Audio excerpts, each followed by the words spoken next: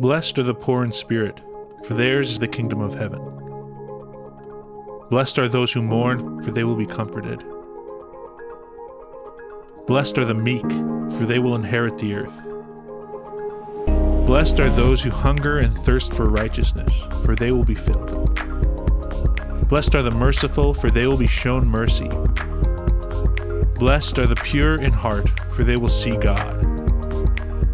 Blessed are the peacemakers, for they will be called children of God. Blessed are those who are persecuted because of righteousness, for theirs is the kingdom of heaven.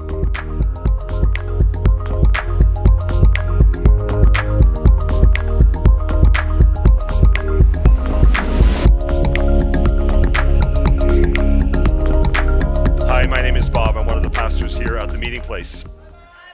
Hello. I'm so excited to be here this morning and to share with you some words that Jesus spoke to his followers some time ago.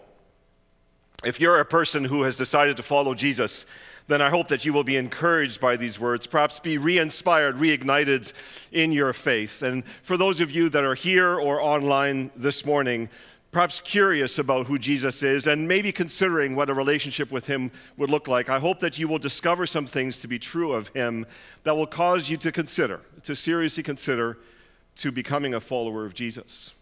Here's the interesting thing. Jesus is unique in this, and that is that everything that he ever said actually came to be. He's a person we can trust because it turned out 100% of the time. So when we look at his statements, when we look at his declarations, we are aware that he's speaking a truth that we so hunger for in our life. So I want to pose a question to you, but let me set you up first so that you understand the premise of the question. Think about a time, perhaps it's recent, perhaps it's some time ago, when you were in need of something. Perhaps you needed a friend to spend some time with you. Maybe you were in need of food or shelter or something, like a physical thing that you needed that someone else needed to provide for you. Or perhaps you were in a place where you were experiencing relational difficulties and you realized that you had harmed a relationship, you had hurt someone, you had dishonored someone, and now you were in need of forgiveness. And so you're in this conversation with them, you understand that this is true of you, you understand that you can't deny it, you can't explain it away, you can't defend it, you just simply have to say, I am sorry, could you please make this right with me? And in that moment, whether you receive the physical thing or whether you receive these words of affirmation, you will have received from that person mercy. What did it feel like to receive mercy?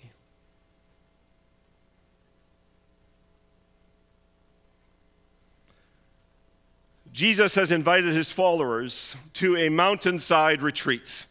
We don't know how much time he spent there with them, but he removed himself and his followers away from the large public settings where there were always crowds that gathered, people that came to see him because they wanted to hear what it is that he had to say.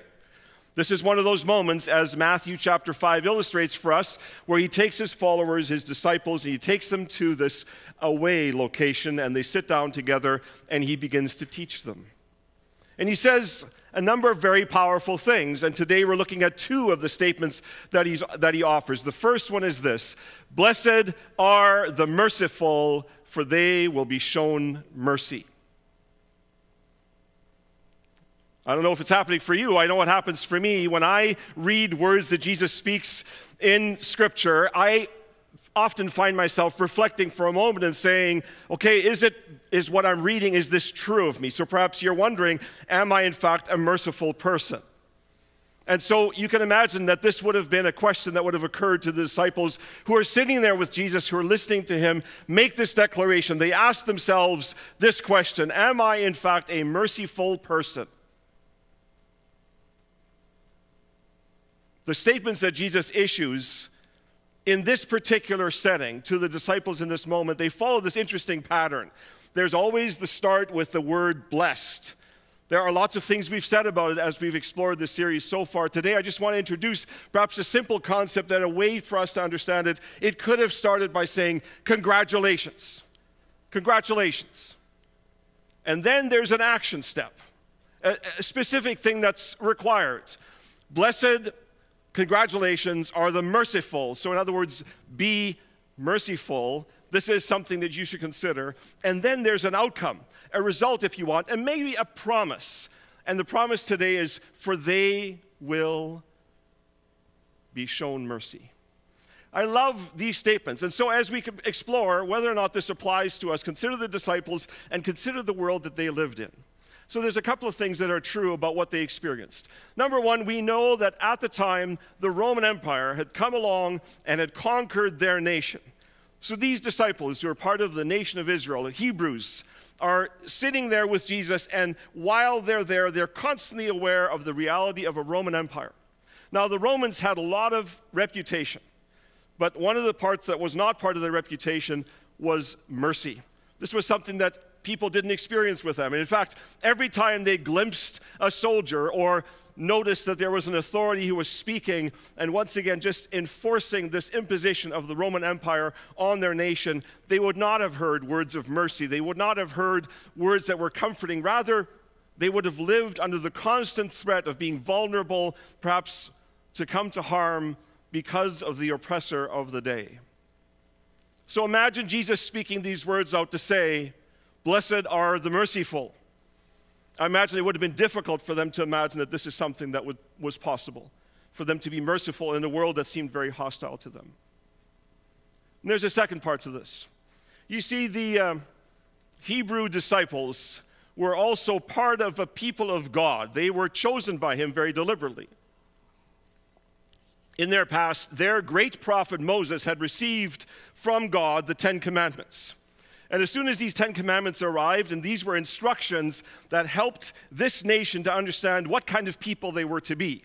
It helped them to organize themselves as far as how they would relate to one another. But in addition to that, it also created for them an understanding as to what would please God, what would give him pleasure, the things that were important to him. And so again, these disciples of Jesus would have lived under the demands, the demands of the commandments, of these 10 Commandments. And no sooner did the 10 Commandments arrive than those who were sort of, had this leaning, they started interpreting what the 10 Commandments actually meant. And they spent time fleshing out specific instructions to actually organize life and the culture around these 10 Commandments, because these they had received directly from God. And in the process of doing so, they lost the fact that God himself was a merciful God, that he was a kind and gracious God, because it suddenly became all about the rules.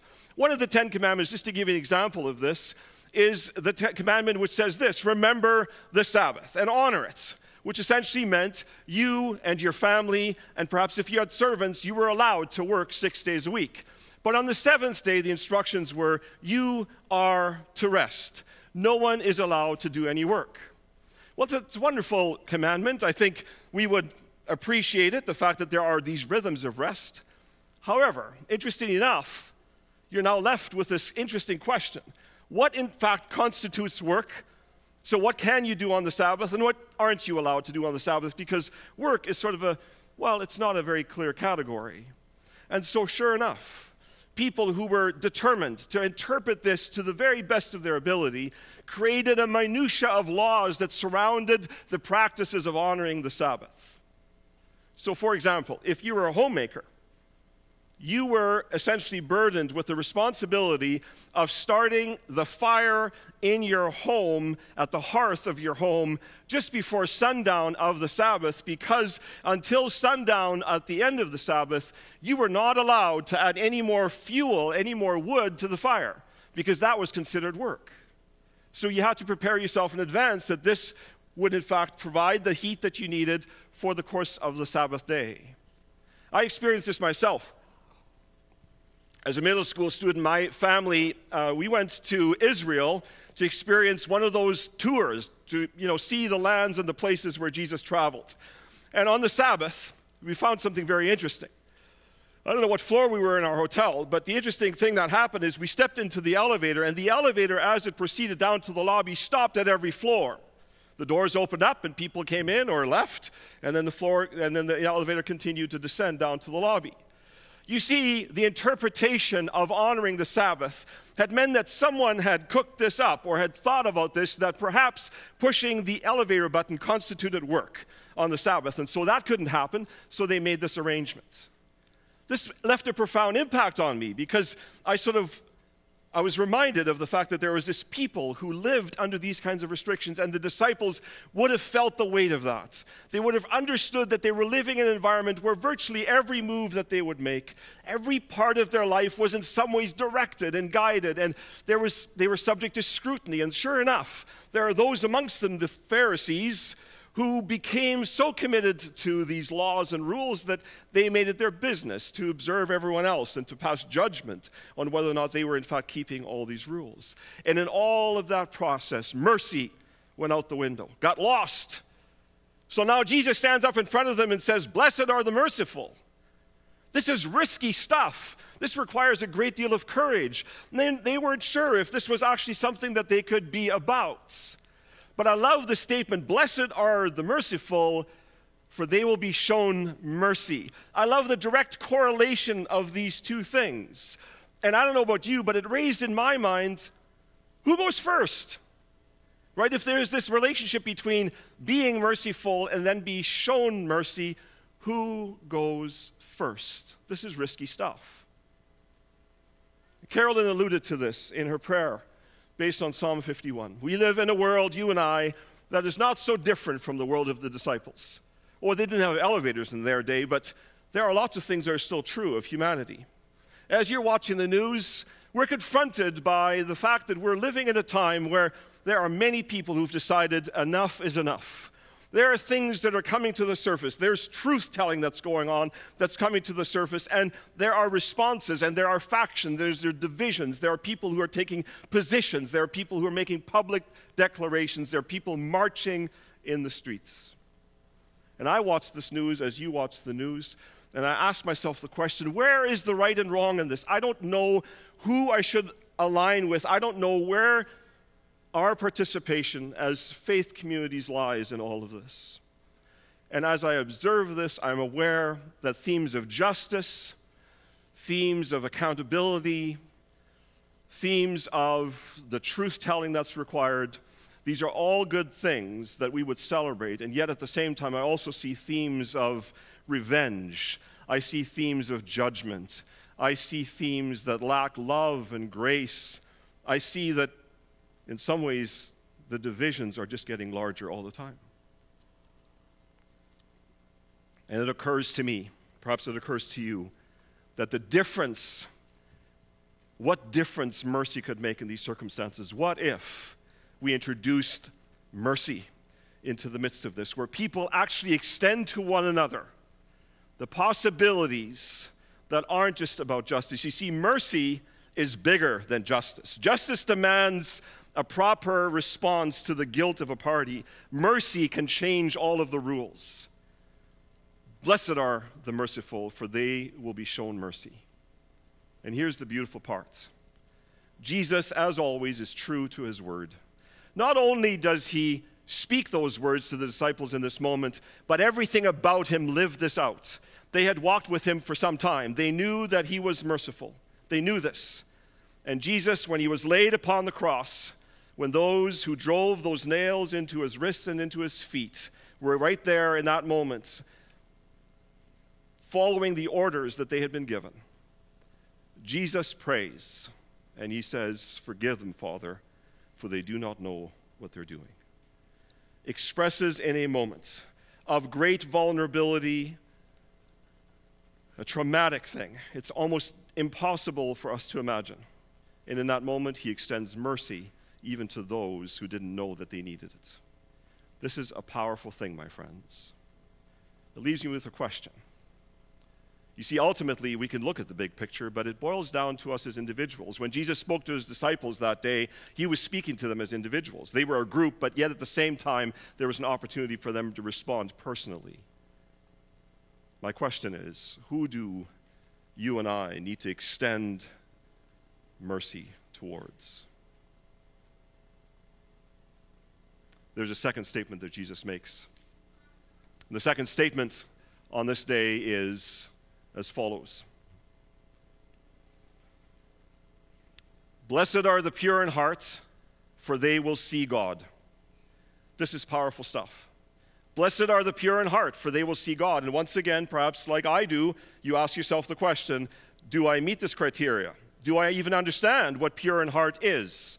If the disciples were there that day, did they have the capacity to imagine that what Jesus was saying to them, the instruction that he was given to them, was in fact something that was possible?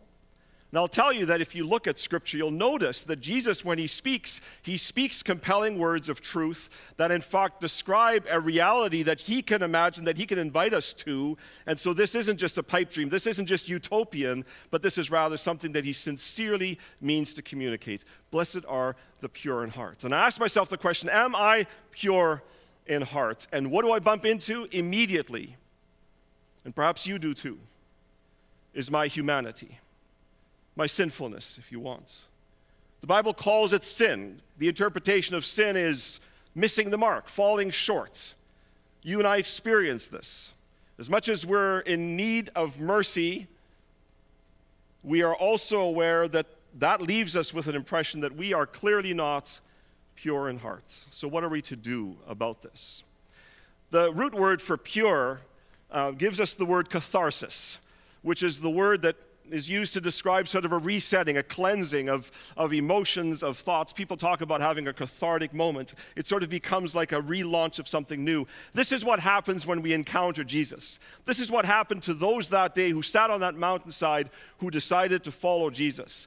They were invited to follow him, and instantly in identifying with them, they were given a new identity. They were informed that they now lived in the very presence of Jesus, and they would continue to do the work that he had started, that they would represent him, and that therefore he had a particular perspective and view of them.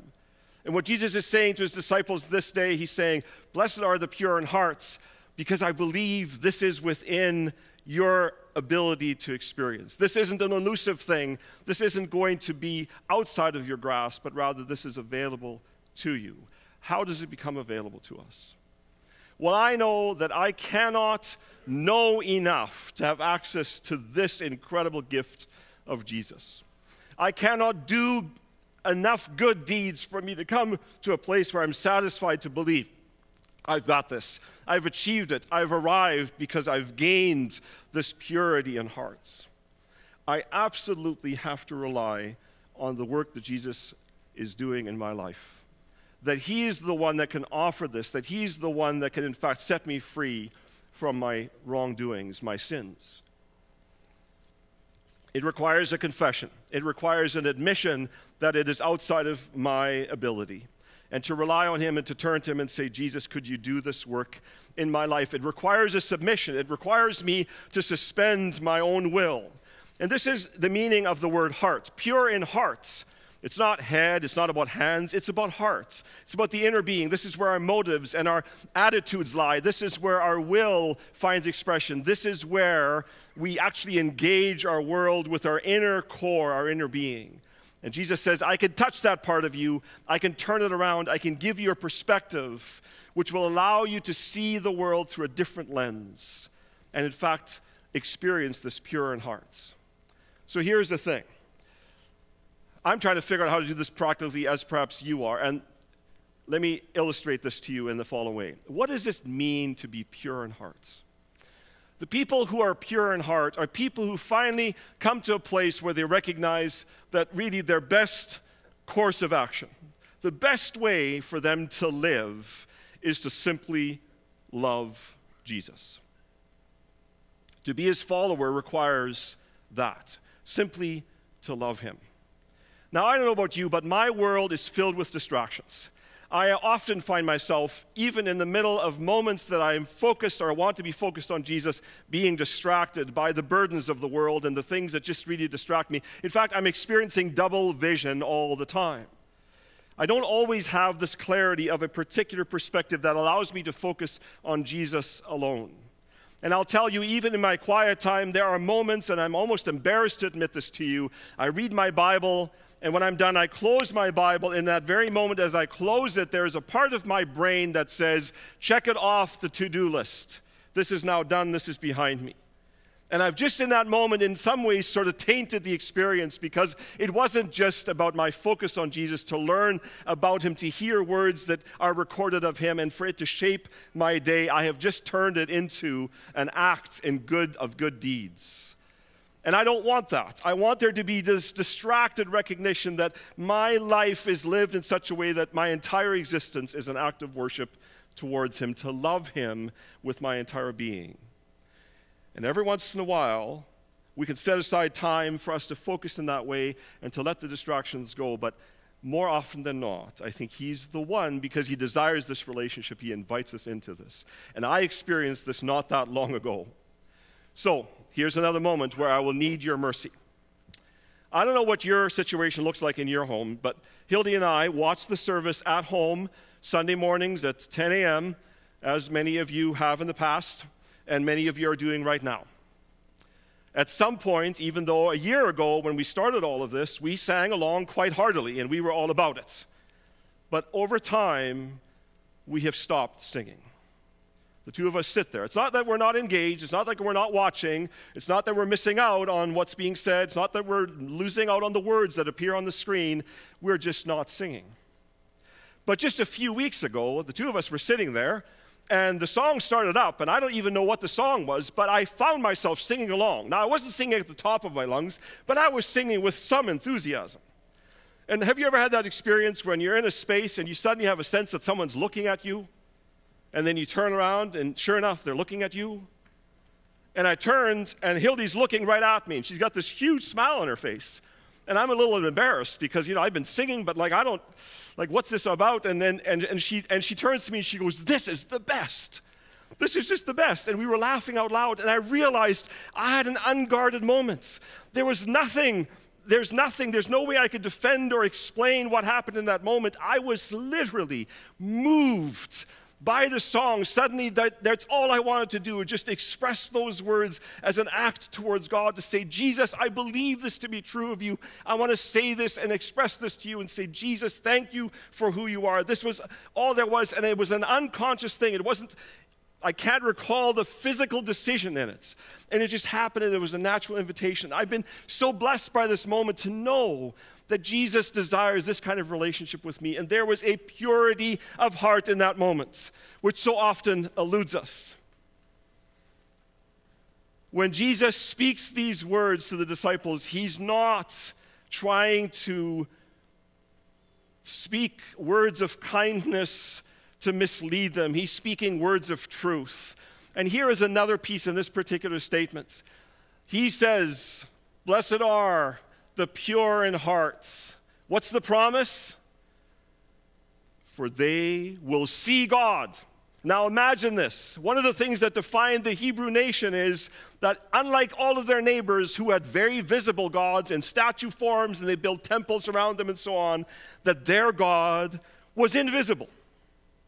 But Jesus on that day is very visible to the disciples. They see him in front of them, and they recognize that they are given a unique opportunity, a glimpse into the very presence of God, because here is Jesus saying, if you want to know my Father, get to know me, and you'll get it, because he's the perfect representation of God on the face of the earth.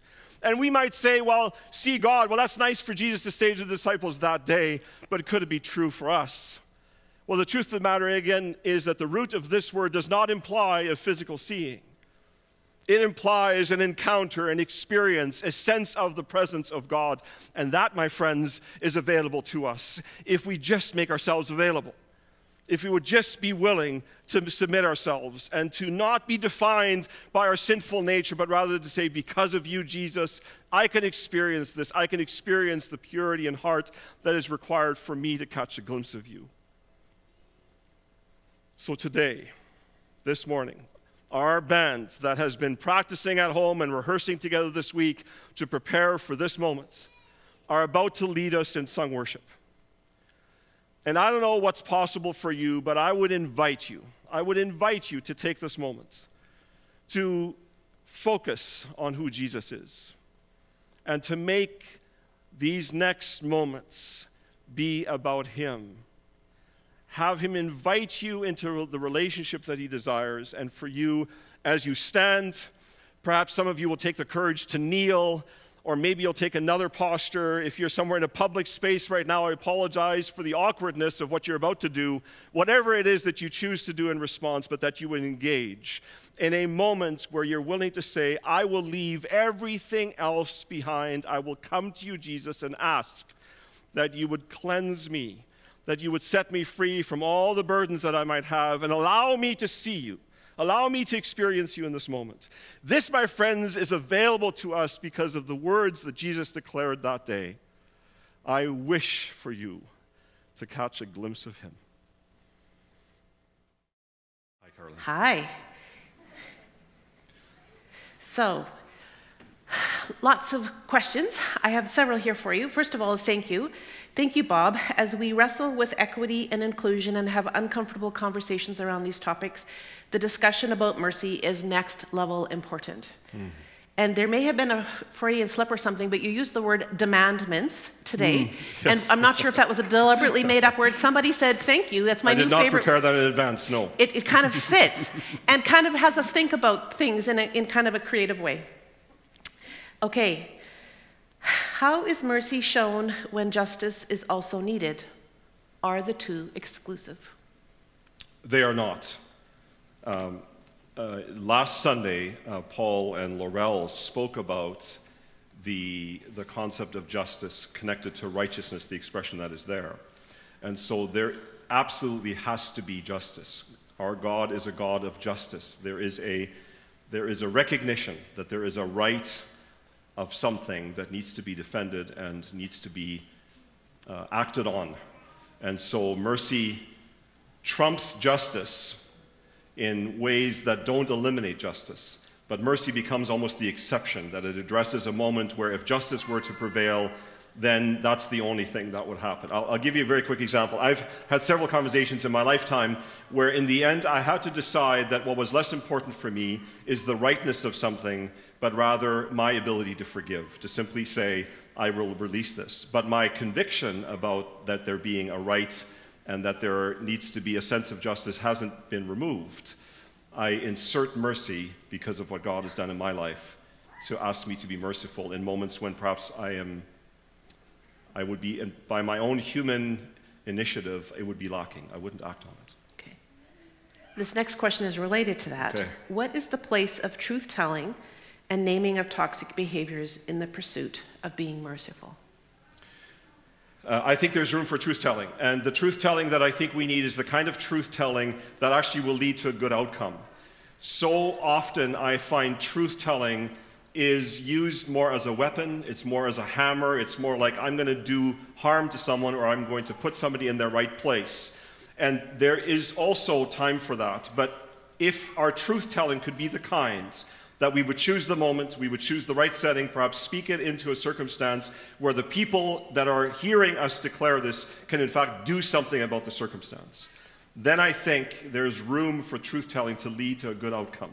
Truth-telling that is used recklessly and just for the purpose ultimately to do harm does not come from a good motive, but rather it comes from a motive to add harm as opposed to leading to a joint solution.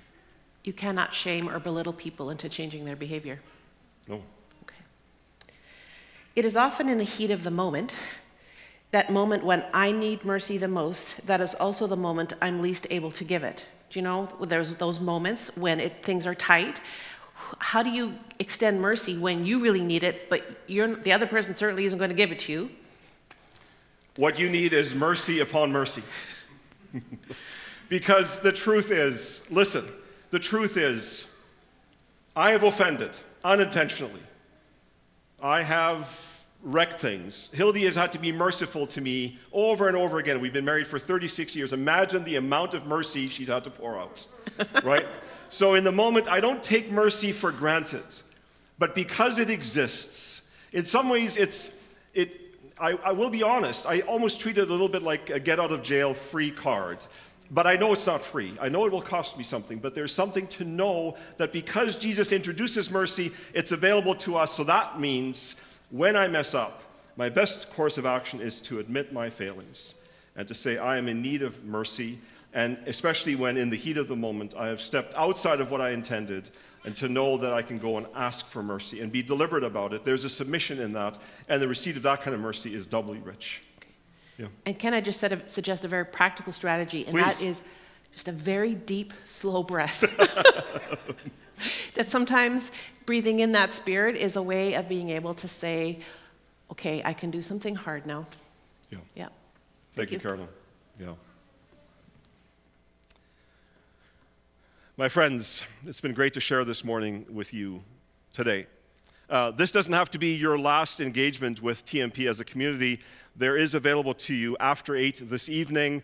Go online and register. You will be sent a code for a Zoom meeting, and you can be part of a conversation that will involve any number of people from this faith community who want to be part of just checking in with one another. It's a very relational experience. It is something that I think could really encourage you, so please do tap into that. I want to remind you of 2 things today. One is, would you give some serious consideration to whom you and I need to extend mercy? Let's, as individuals, make sure that we introduce mercy into our life and into our surroundings. Perhaps it'll create a groundswell which will influence the bigger picture. I would love for that to be true. And the other thing is, could I invite you to consider what it means to live your life in love with Jesus, so that the glimpses that we catch of him aren't just momentary glimpses, but rather they become the defining reality of our life. What would it take? What things would we need to let go? What things would we need to embrace for that to become true? That would be my blessing to you. Thank you so much for being part of this morning. Jesus bless you.